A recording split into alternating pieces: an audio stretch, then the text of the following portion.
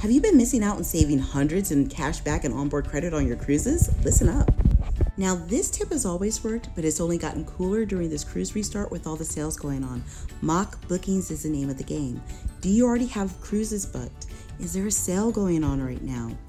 Go onto the cruise line's website and go through all the steps as though you were planning a new cruise with similar details as your current reservations. Same itinerary, ship, and cabin type. Has that price gone down?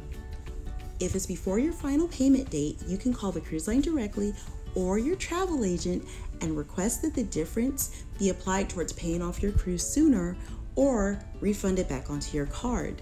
If it's after your final payment date, the difference will be refunded to you in the form of onboard credit. You can do this as many times as you like before your vacation starts. This was an example of one of my recent bookings. Thanks for tuning in. Have a great day.